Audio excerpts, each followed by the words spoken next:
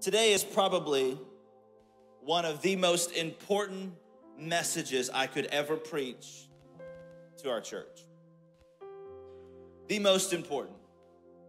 Out of all the other sermons, out of any other message you will ever hear, this will be, for the church, this is probably the most important message you will ever hear.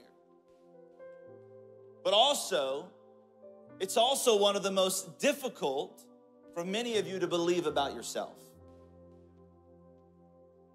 It's the best message you could ever hear, but it's hard to believe that this is what God says about you. We began this series last week. Pastor Danny kicked it off talking about I'm in. That's the series we're in, I'm in. And he talked about how I'm invited to the table. I'm invited to the table that God has prepared for us, that everyone is welcome. Everyone. Regardless of your background, regardless of what you believe, regardless of what you look like, we are all invited to the table. How many are thankful that we are all invited to the table of God, no matter? And we've been asking the question, are you in? And the response that we all obviously say is, I'm in. So let me ask you the question today, are you in? If you are, then I want you to say, I'm in. And we've been talking, and we're going to be talking about 4 qualities as to how God sees you. First one was I'm invited to God's family. Today we're going to talk about how I'm invaluable to God's work. Next weekend we're going to be talking about how I'm influential for God's glory. And then the final week, the 4th week, we're going to be talking about how I'm invested into God's kingdom. Are you in? If you have your Bible, turn with me to 1 Corinthians chapter 12. And while you're turning, I know it's been about 3 or 4 weeks and maybe this has been done, but why don't you stand in honor of God's word today as we read it.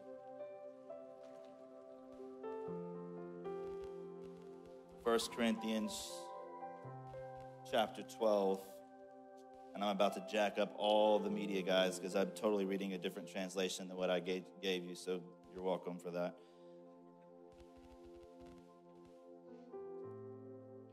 1 Corinthians chapter 12 and verse 12.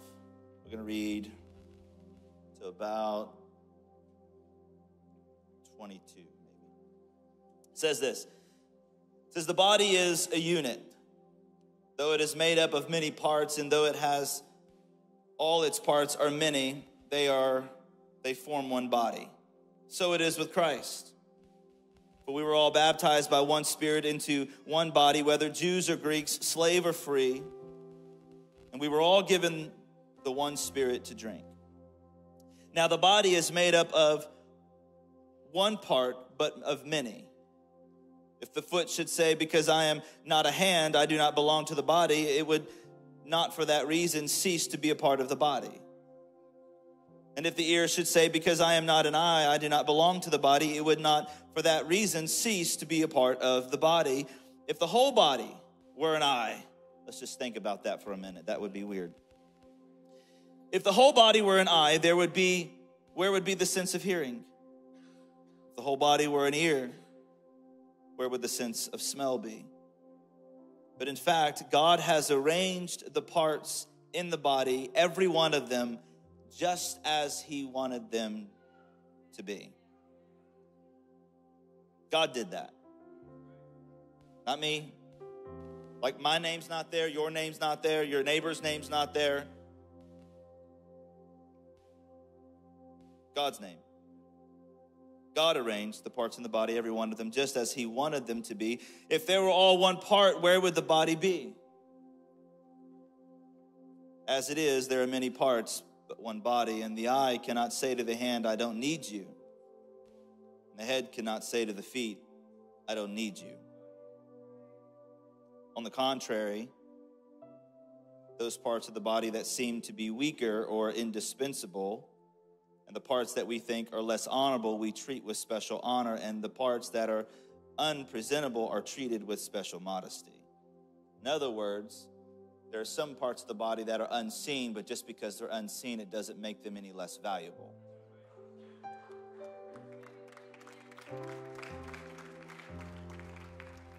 So I want to preach to you today. Obviously, I've already said my title, but I want to preach to you from the title, I'm Invaluable. Why don't you tell your neighbor, say, I'm invaluable. Now tell your second choice, the one that you liked a little bit the least because you told the other person first. Tell them, say, no, I'm invaluable. Like you need to have a little bit of grit. Like, no, I'm valuable. Father, we thank you for your presence in this room. We thank you for who you are. We thank you for what you're going to do today. Holy Spirit, we ask that you would speak.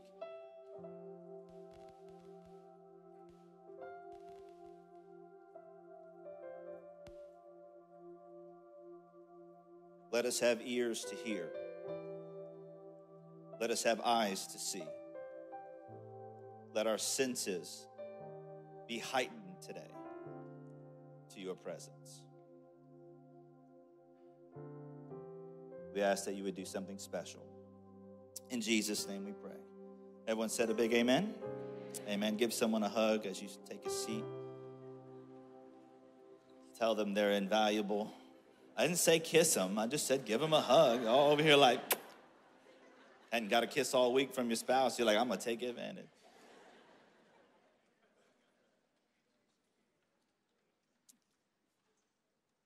Have you ever seen something as you've been driving down the road? I do this every day. My wife makes fun of me, but she loves me for it and other reasons, and that is I will drive down the road, and maybe you've done this before, and if I see something on the side of the road that someone else has discarded,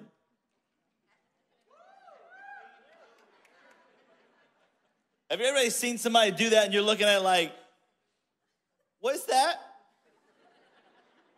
I'm that guy. I'm that guy. I'm the one that's like out in your front yard like, you getting rid of this?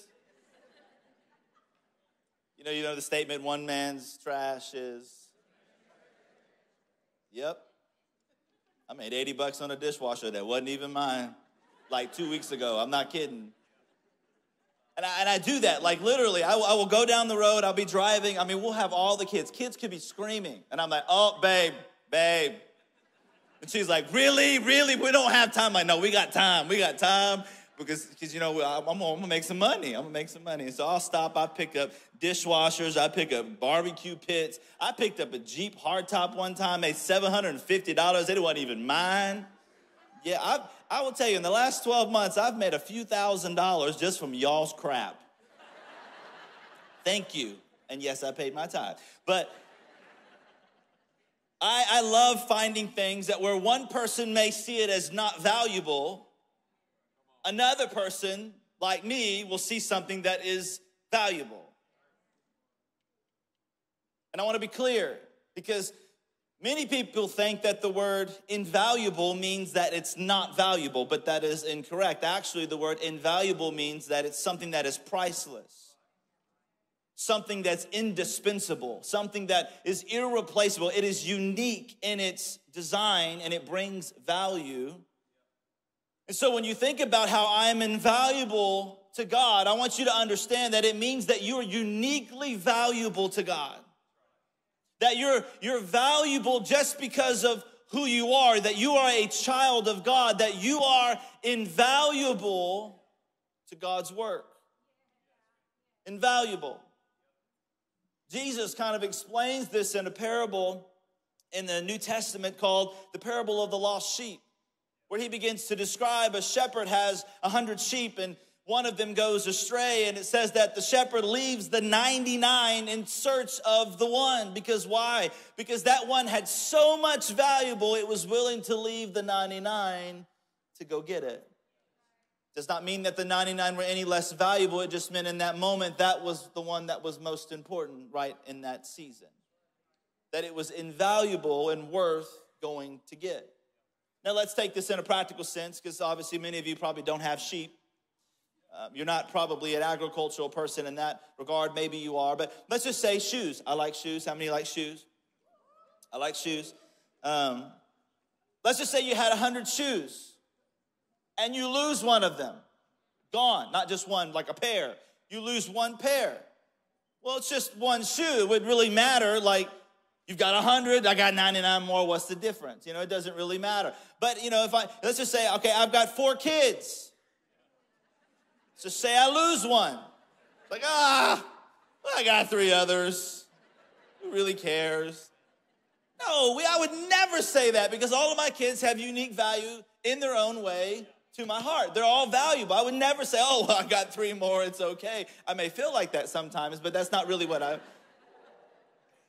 But I want you to understand that you're invaluable to God. That you were uniquely created by God. That you are invaluable because you are a child of God. I want you to think about that. But you're also valuable because you were created on purpose for a purpose. And I hope by the end of this sermon today, you hear and you can't leave without saying, I'm invaluable. You're going to hear me say this probably 18,000 times in this sermon because I want you to understand that you were created to make a difference in God's church as God's church. You're invaluable.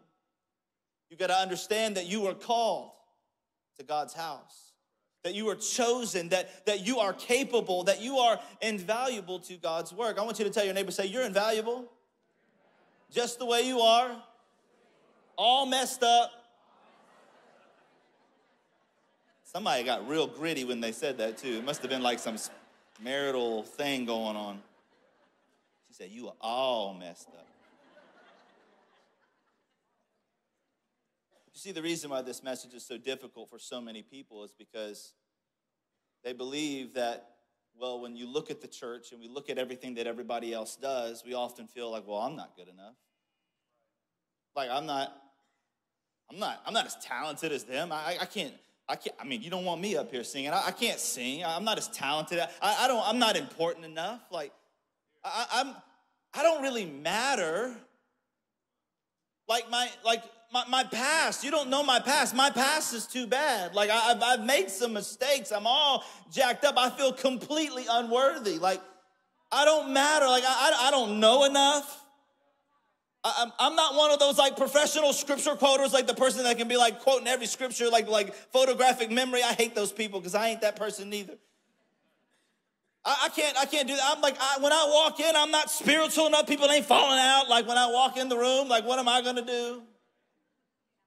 I'm not one of those people that can just start praying and they like Miss Ann Ohajun begin to pray about the lion's breath. And it's like how the Holy Spirit is fierce and like all this stuff.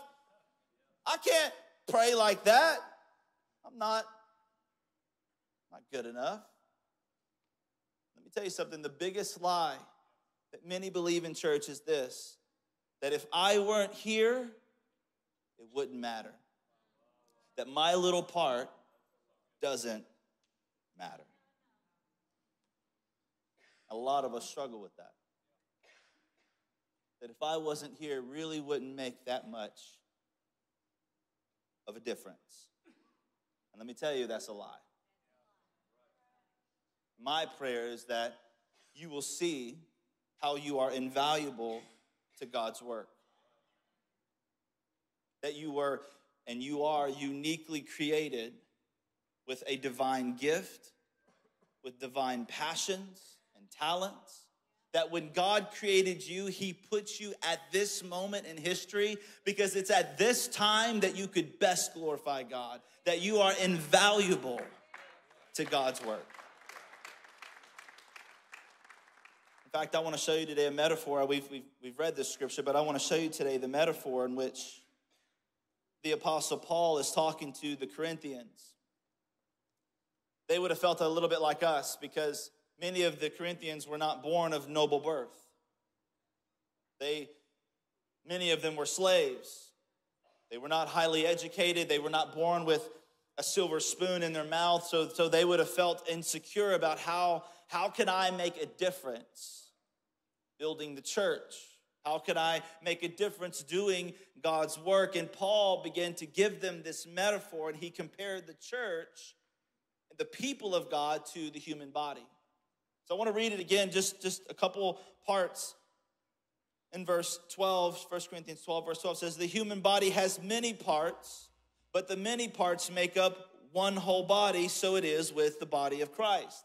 Now, we all have many parts on our body. We have the thumb, you've got the knee, the spleen, you've got an Achilles heel, you've got an elbow, you've got a shoulder, you've got all your different fingers, you've got arms, you've got legs. Like every part, you have many parts in your body, things seen, things unseen, but all of them serve a different purpose.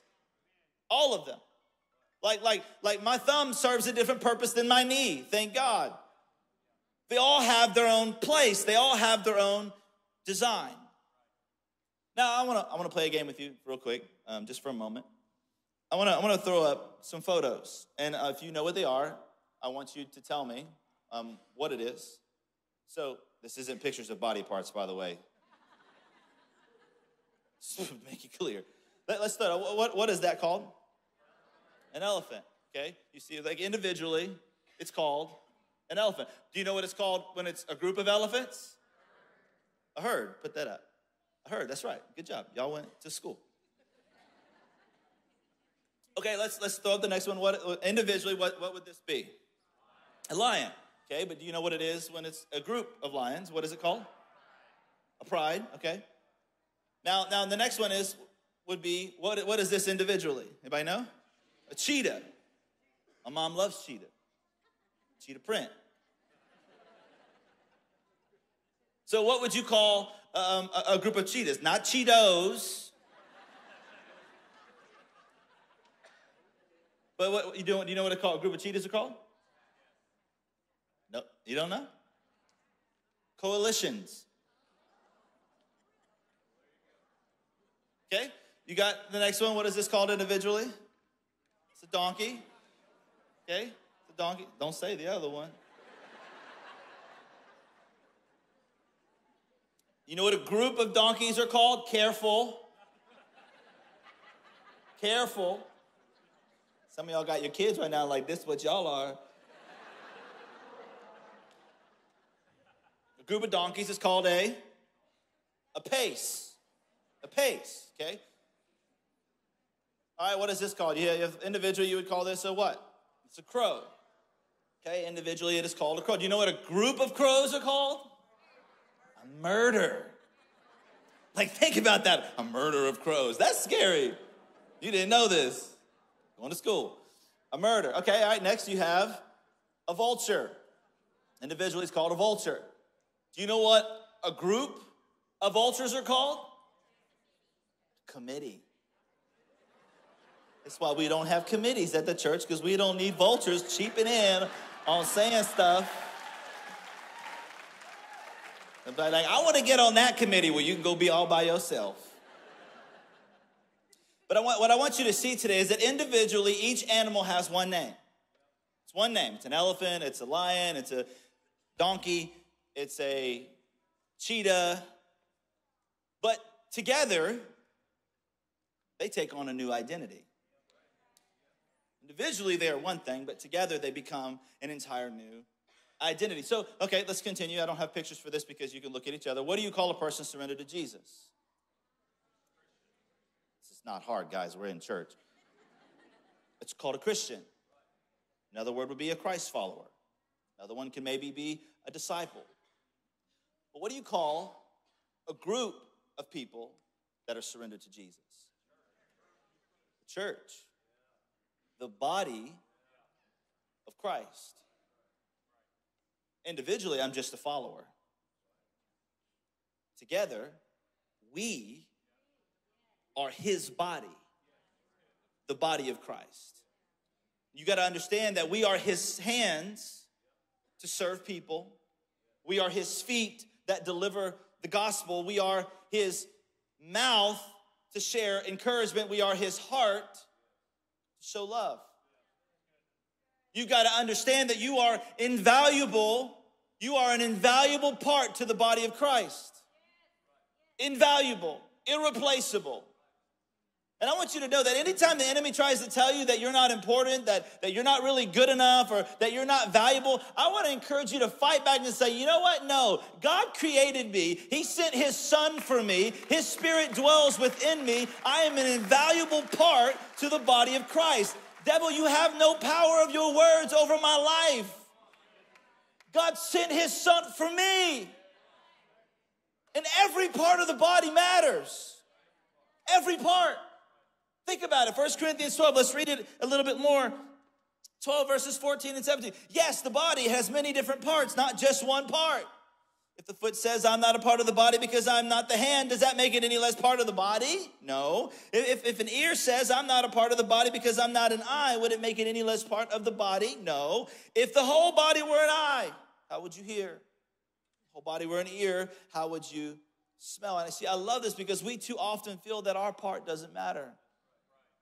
But I want you to understand that every part matters. Every part. All of it. And I love how Paul contrasts the difference between the eye and the ear. Let's just be honest. It would be easy for the ear to feel a little inferior to the eye. If you don't hear people say, I could stare into those ear holes all my life. If they do, run.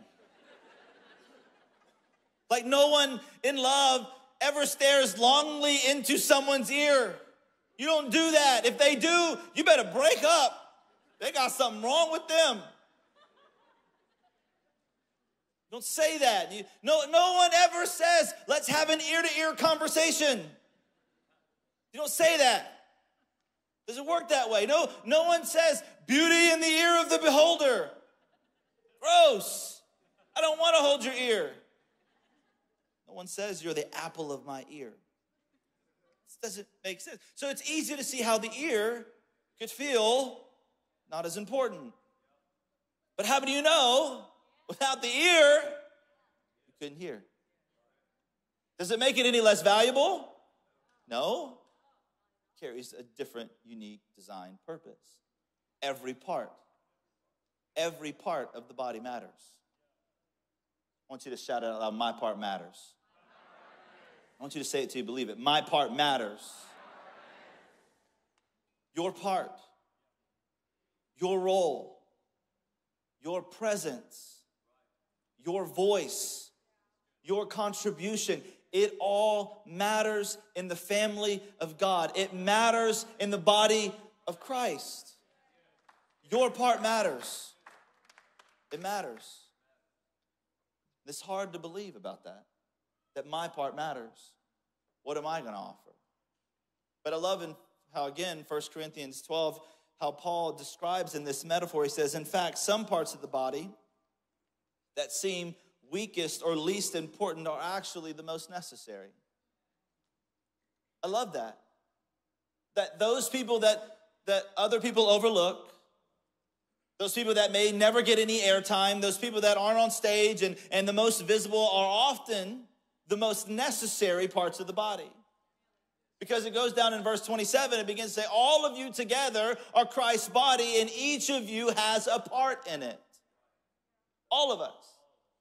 Okay, doing a little bit of research again. I was looking up some things, and did you know, you have the thumb, it has a purpose. Thumb probably gets most of the attention, a lot of the attention. You have the index finger, we can point, we can look at things, point at things, all that kind of. I try not to point at people in the room. That's why I do this, so you don't feel like I'm pointing at you. Another one, you have the middle finger, which we don't need to describe what that one is. Most of it doesn't glorify God. You have the ring finger, which, is beautiful. I did a wedding last night, people got to put rings on their finger, and it's beautiful. It's a sign, it's a signal, all that. And then you have little old pinky. It gets probably the least amount of attention. But did you know that your pinky carries about 50% of strength that comes from your hand? Did you know that? This little thing. The bone, the way that your body's structured. According to my research, 50% of your hamstring comes from your pinky. Did you know that? Here's another fun fact. The uvula? I don't even know if I'm saying it right. Uvula, little thing in your mouth. Hangs down, looks like a, speed bag. Did you know that thing can secrete enough saliva in your lifetime to fill 2 swimming pools? You just go swimming in your own spit. But it's important. Otherwise, you walk around like, that's why I take drinks every now and then, my mouth dry. Here's another one, armpit hair. I don't know anybody wants to say, Sign me up. Did you know that your armpit hair diffuses natural smell to attract a mate? You know that's the purpose of your armpit hair? Women shave it. Men don't. Did you know that like literally, the design of your armpit hair is to neutralize your smell. Some of y'all are like, well, you need more armpit hair. You may be sitting by someone in church where they're like, they need to go talk with the Gillette. Somebody needs to come. But your armpit hair has a specific design to neutralize a smell that can attract your mate. So sometimes what you do may not be as visible. But just because it's not as visible doesn't mean it's not important. Because you need the uvula, but you can't see it. You need armpit hair, but you can't really see it. You need things in internal organs, but that doesn't mean you're going to see them. You don't see my heart. But just because you don't see it doesn't mean it's any less valuable. Like you may be a prayer warrior. You may be praying for church every single week. You may be praying for us as pastors to preach the word of God. And you may be praying for people that are lost that will come home and experience the grace of Jesus. And nobody may ever know. But that doesn't make it any less valuable. You may encourage someone in a lobby, or you may encourage someone at work, or you may encourage, and no one else will know, but does that make it any less valuable? You may help someone feel loved by sending them a text and nobody may ever see it. But week after week, when lives are changed, week after week, when people say yes to the grace of Jesus, so often it's the things that went unseen, that your private faith that has touched the heart of our God, and people got to experience public miracles, all happening because of what you did behind the scenes. Nobody may ever see it. Nobody may ever know what your gift does. Nobody may ever know that you prayed for that person. You may never know the impact that you can make on the next generation and serving in Skybreak Kids and Youth. You may never see it. I tell our youth and our kids team all the time, the harvest in kids and youth, you hardly ever get to see it. Because they grow up and they move on, but then they remember, I remember that person in my children's class. I remember that person in Sunday school. I remember that person. I do. You're probably thinking of them. If you grew up in church as a child, there was some people that made an impression on you that nobody maybe ever saw. That you may have never seen them stand up here. They may have never been going ching, ching, ching and trying to look all cool. No, you may have never seen them, but they touched the heart of a young person. They may never see it for a long time, but they made an impact that can save an entire family. You may never know the smile that you gave to someone in a parking lot that may have come to church that has experienced something and they've been hurt before, they're discouraged, maybe they feel uncomfortable. Maybe they were afraid, maybe they were nervous, but your smile changed something. Nobody else may ever know that. But your smile could change an entire perspective for someone. Let me say this, and I want you to hear this very clearly. The church is incomplete without your contribution. It's incomplete. It's like putting a puzzle together and missing a few pieces. It's incomplete. You can't get the entire picture. You got to understand that you're intrinsically valuable because you are a child of God, but you also got to know that you are practically valuable because God gave you gifts. God gave you something on the inside of you. I'm reminding you today that you are called, you are chosen, you are capable, you are invaluable. And church, we've got to realize that if you aren't engaged, if you're not involved, if you're not serving, if you're not loving people, if you're not contributing, then hear this. There is something that God wants to be done that isn't being done. There is something that's happening that should be happening that can't happen. Have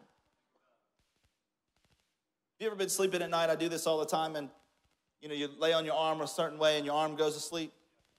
You know, you kind of goes to sleep. It becomes completely useless in that moment. It's like you feel all weird. It's paralyzed, essentially. It becomes dormant, useless. Like just dead weight is what it feels. Can I tell you, you are a part of the body, and the reality is, part of the body has gone to sleep.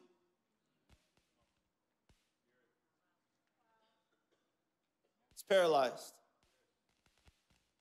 It's dormant. It's become useless because it's asleep. It's time to wake up. Because the rest of the body now has to work harder. When your leg's asleep, the rest of your body has to work harder. When your arm's asleep, the rest of your body has to work harder. And something isn't being accomplished that God wants to do when something's asleep. There's a need not being met. I want you to understand this today. There is a life that's not being changed. Want to put it a little bit more? There is someone going to hell because some are asleep. It's time to wake up, church. I want you to feel this today. It's very clear right here. We are all the body of Christ. All of us. It's more, let me explain this to you. Church is not just a building that we come to. It's not just an institution that we're a part of. No, we are a living, breathing body of Christ. We are the church. We don't go to church to meet our needs. We don't come to church to meet our needs. We are the church of Jesus. We exist to meet the needs of people in our city. We exist to meet the needs of people that God has given us influence. That's what we do. That's who we are. It's obvious. This is who we are. You can get mad at me all you want to. God said it. I didn't say it. I'm just telling you what he said. That you are an invaluable part in the body of Christ. And some of you may be hearing this today and you're like, but what about my past? What? You don't know the things that I've done in my life. You don't know the mistakes that I've made. You don't know the thoughts that I've had. I can't be a part. I've lost my marriage. I have failed financially. How am I supposed to be a part? Can I tell you that your past doesn't disqualify you? It prepares you. It prepares you. Well, my marriage failed. I can't lead a small group. No, but you can help people heal because you're probably the greatest person to help other people heal. Well, I don't know enough. I don't know the 66 books and the 44 authors and the historicity of Scripture. I'm going to tell you, I don't know everything. My kid asked me a question the other day. I'm like, you know what? I got to go look that back up. I don't know it. I don't know everything. You may not know everything, but guess what? Do you love Jesus?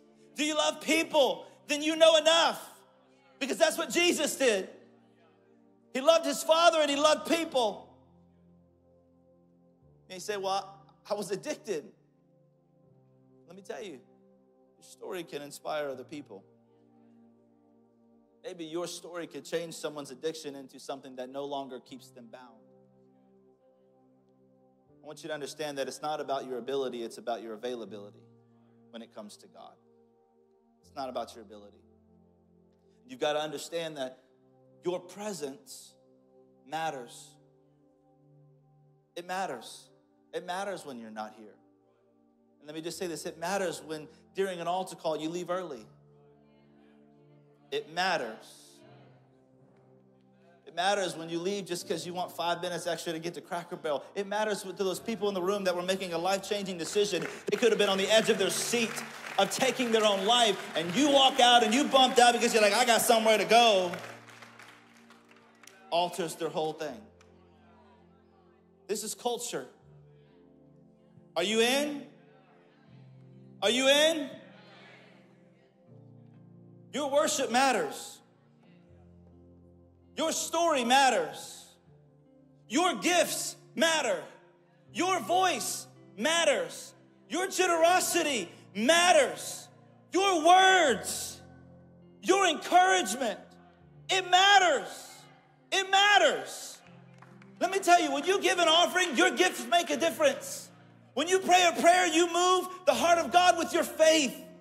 When you invite someone to church, your invitation could change a life.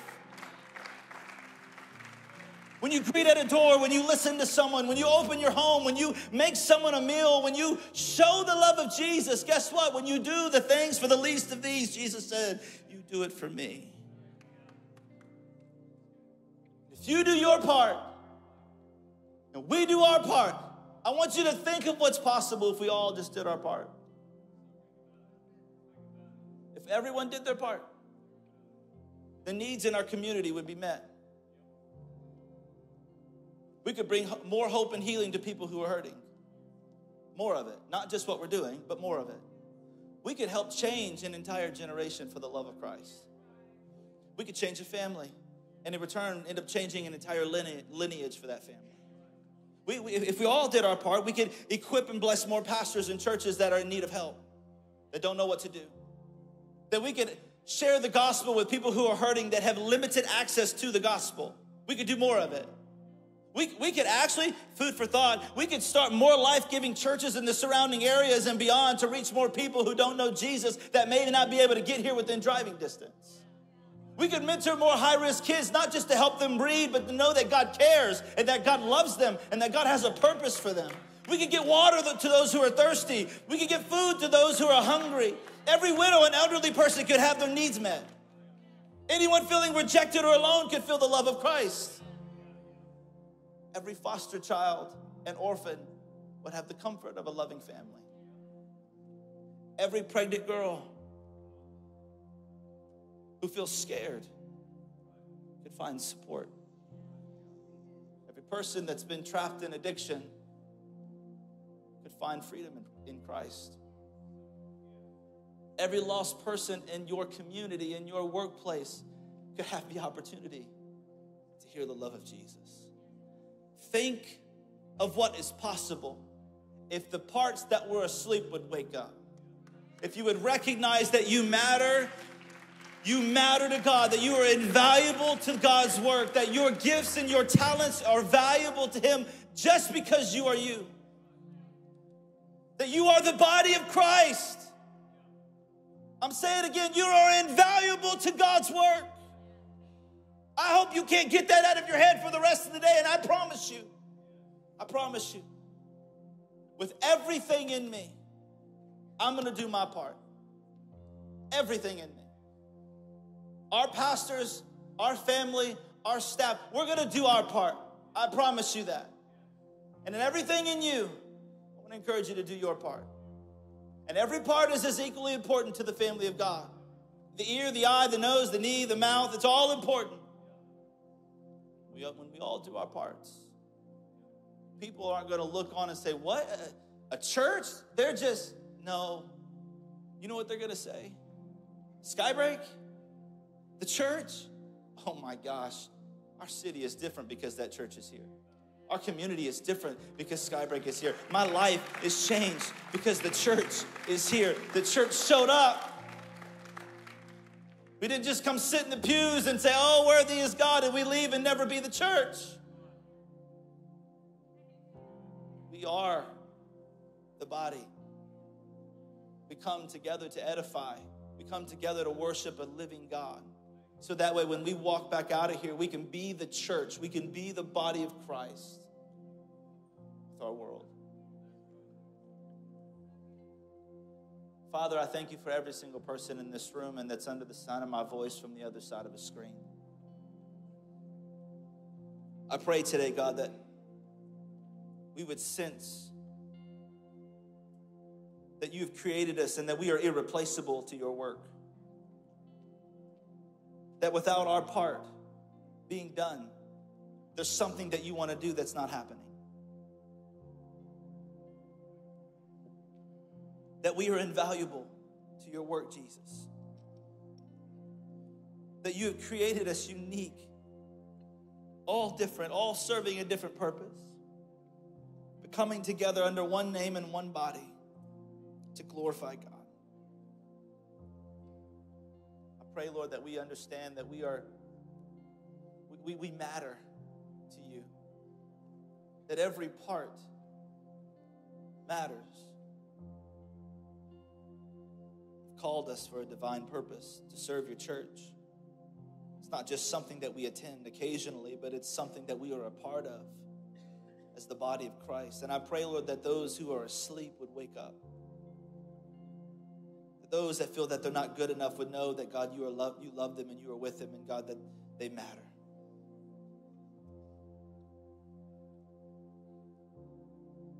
I want all of you to look at me just for a moment. There may be some of you here today that maybe you've just been attending. Can I say that my prayer to you is that if you've just started attending, I want you to understand, I understand that you're just trying to figure this whole thing out, and that's what this is for. To understand what the body of Christ is all about. To understand who Jesus is. But my prayer, and we will do everything we can to make this happen, is that after you've been coming for a little while, that you become so uncomfortable that because you're not a part. To know that my part matters, that your part matters. Because we cannot be the church of Christ, we cannot be the body of Christ asleep. We must be awake. And you may be here saying, there's more for me. I've got something to offer, and I've been just attending, I've just been coming, and it's time that I wake up. Or maybe you've been a part, you've been serving, but you kind of just do a little bit here and there, and there's some other gifts, there's some other talents in you that you have not yet expressed. You have a gift to do something, but you just kind of held it back. Because you're like, I may not be as good as them, or I don't really have time, or, all the different excuses that we like to give ourselves. Can I challenge you today that your part matters? Matter of fact, I want to give a call to action right now. If you are sitting here saying there's more for me, and I have something to offer, and I'm not serving, and I want to learn about serving, I want to be a part of the team. Or you're sitting here and you're saying, I'm a part of the team, but I can do more. There's more gifts in me. There's more talents in me. There's more that God wants to do through me. Then I just want you to text the word I'm in. It's popping up on the screen to 97,000. Just text it. You're going to have a form. It's going to give us your name. And you're going to tick one of those boxes. I want to begin serving. Or there's more that I can do. Wherever that fits. If you're new, be coming for a few weeks, just keep coming. Experience the love of Christ, to know that you are now a part when you accept Jesus as Lord and Savior. We're not just soldiers in an army, we're warriors. So if that's you today, I want you just to text. And let me say this, if you're online, you're not exempt. Because if you're in another city, guess what? What if God wants to start something in that city and He wants to use you for it? You're not exempt. Well, I'm 5.5 hours away. I live in other towns. Great. You can be a part too. We want to help you. Because we want to be able to do everything we can in the sphere of influence that God has given us to be the body of Christ to those who are hurting and those who are lost, so that way they can capture the extraordinary life that God has for them. So just text the number. Why wait? Why not do what God already said to do? There's also maybe some of you in this room with every eye closed for a moment. Going back to that story about the 100 sheep and the shepherd. The one that went astray, maybe you're the one. Maybe you've gone astray. Maybe you don't know Jesus. Maybe you've walked away. Your life has hit you and it's become too much and you kind of fell into a dark hole. I want you to know that the shepherd is always looking for the lost one. The Bible tells us that anyone who calls on the name of Jesus says shall be saved.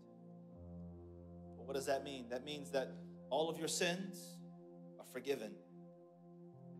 And that you don't just become a better version of you, the Bible says that you become brand new. The old is gone, and new life has come. That you can be born again in the family of God. And your part will matter. Your story matters. Maybe that's you today. You say, I want to know Jesus. Or I've walked away and I need to come back. Because let me tell you, friend, Jesus loves you with everything in him. There's actually nothing that you can do, Scripture says, that can separate you from the love of God. It says, nor height, nor depth, nor angels, nor demons, nor anything above and beneath the earth. No, nothing, it says, can separate you from the love of God. And he loves you so much that he's not going to just leave you where you are, but become a journey that's called a very churchy theological word called sanctification. Basically meaning that every step and every day begins to be a new work that God is doing, and that it becomes a journey of becoming more and more like Jesus every day. When you make a decision, it's not an overnight shift, but it's a daily process becoming more like Christ. So if that's you today, you're one of those two groups of people, want to know Jesus, or I need to come back. I knew him, but I've walked away and I want to rededicate my life today. If that's you today, with every eye closed, I'm going to count down from 3, and I just want you to lift up your hand. So I know who I'm praying for today. I'm praying with. We're going to pray a prayer together and repeat it. It's the salvation prayer, something that Scripture tells us to do. I'm not going to call you to the front. I'm not going to ask you to do anything other than I just want to know who you are. We have something we want to give you. We have a free Bible that we actually want to put in your hands. We have some next steps that help you in this journey that we'd love to give to you. But I just right now in this moment want to know, if that's you, I want to know who I'm praying with. So with every eye closed, when I count down from 3, if that's you, I just want you to slip up your hand. 3, 2, 1. If that's you, just slip them up. Lift them up. Thank you, Jesus. I see those hands. I see those hands. From the floor to the risers, I see you. From the front to the back, I see you. Just lift your hands. Just lift your hands. Just a moment more, I see those hands. Most importantly, God sees you. Thank you, Jesus. You can put your hands down. Now I want us to pray that prayer I was talking about. We're going to repeat it out loud where our ears can hear us. We're going to activate our faith together. And maybe you've prayed this prayer 100 times because you've been in church. Let's pray it in support of those who are saying it for the very first time, or those who are saying it to rededicate their life today. Let's say it out loud, even in your home. Dear Jesus, come into my life. Help me to live a new life in you. God, I accept you as Lord and leader of my life. Thank you for sending your son Jesus to die on a cross for me. And today I ask that you would forgive me of all my sin and help me to live this new life. I thank you for rising from the dead for me to give me new life. I place my hope in you today. I place my faith in you. And ultimately, I put my trust in you. In Jesus' name I pray. Everyone said a big amen. If you just made the decision to invite God into your life, we would love to know. You can text SC SAVE to 97,000. That way we can help equip you with some next steps for you to take along this new journey. If this message was a blessing to your life and you'd like to help support Skybreak financially, you can give online using the Skybreak Church app. Well, hey, we would love for you to join us in person this upcoming Sunday morning at 9:15. But until then, we hope you have a great week and we will see you Sunday.